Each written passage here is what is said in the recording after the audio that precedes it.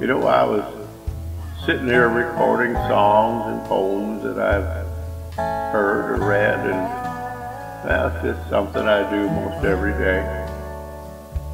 And I got to thinking, I've never ever written a letter to my grandson.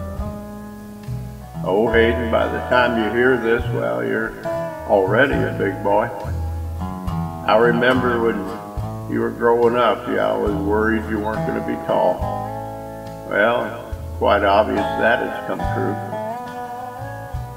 And you know that there's a lot of things about you. You're funny and wise, and you're sensitive, and you're interesting, and a real ball of fire.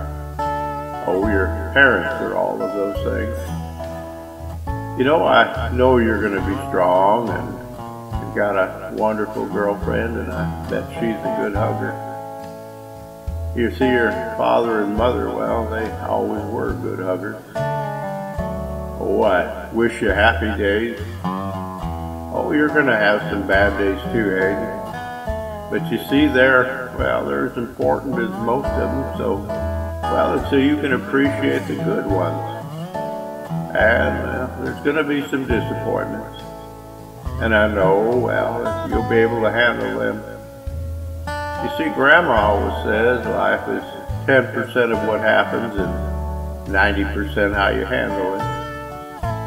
And I pray that you learn humility. And please always let an outsider feel inside, and always be kind. And I hope you learn that honesty is the best policy. And that doing a hard day's work, it will always make you feel better. And be a loyal friend, one that people can count on and trust. And I hope you put all of these wonderful things that you possess to work and to make yourself and the world around you a better place to live in. And please learn about the God stuff. You know, it really works, is to trust your grandpa. Oh, you have such a wonderful mother and father. And they're going to be the ones that, they taught you all the good things in life. So just remember how to play, and you're in for a loving time. You know, I hope it will always be close. A lot of times I can't wait to see you. Just remember, Grandpa loves you.